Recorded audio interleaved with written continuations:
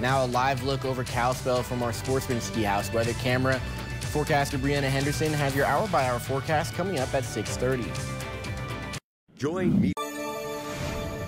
There is good news for air travelers with the Biden administration announcing new rules on refunds and junk fees. Under the new regulations, airlines will be required to automatically issue cash refunds when flights are severely delayed or canceled, and passengers choose not to accept alternative transportation or travel credits.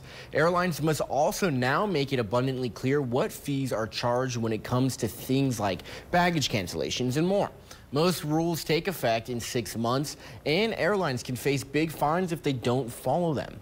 Arizona State House has voted to overturn an 1864 abortion ban, one of the country's strictest anti-abortion laws. This was the third attempt by Arizona lawmakers in as many weeks to repeal the near-total abortion ban from the Civil War era, which was set to take effect in early June.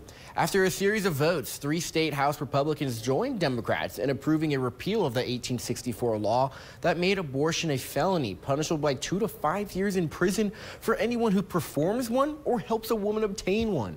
The issue now moves to the state Senate, which could vote on the repeal as early as next Wednesday.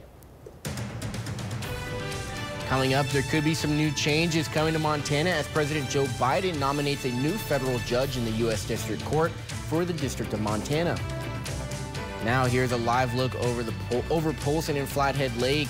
And coming up, forecaster Brianna Henderson has your bus stop forecast at about 6:42 a.m. Now, time to take a coffee break. This